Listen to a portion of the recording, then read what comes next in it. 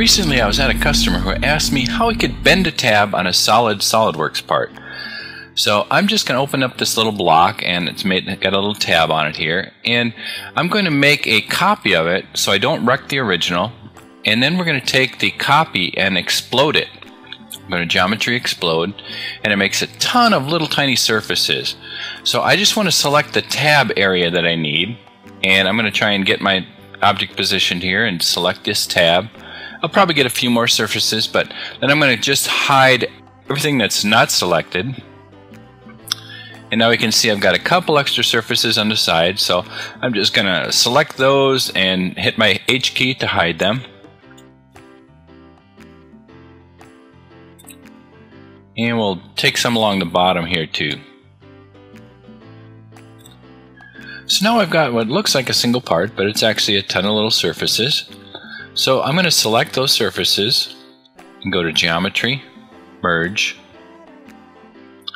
make those one object. Now I'll have an SMG object down here. And I want to select all of the objects, turn them all on, and turn off the new tab that I just made. And the original block. And then we're going to grab all the rest of them and merge those together into one surface. So now I've got three objects: the original, the tab, and the new body.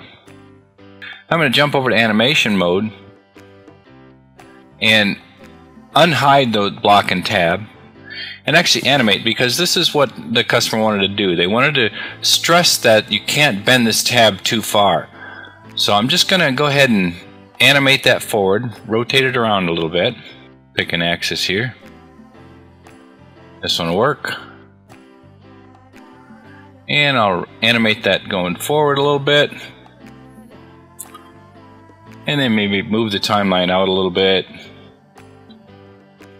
Bring it back to its neutral position. And now we might as well even rotate this back a little bit just to show you how the measurement works. And then I actually want to add a little measurement on here.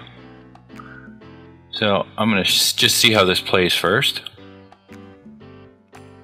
Bends in, bends out. And then just after it starts to bend in, I want to add a little measurement.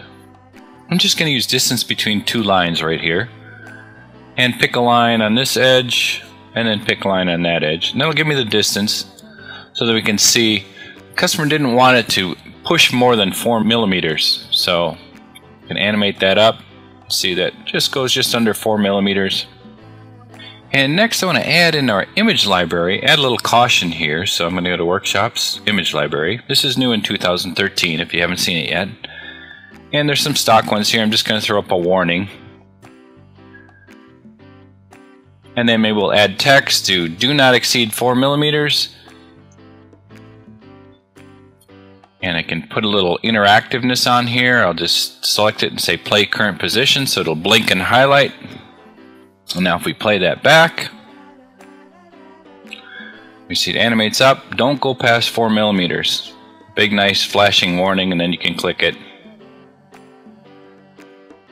And there you have it, how to bend a solid part, or at least look like it's bending, from a single SolidWorks part.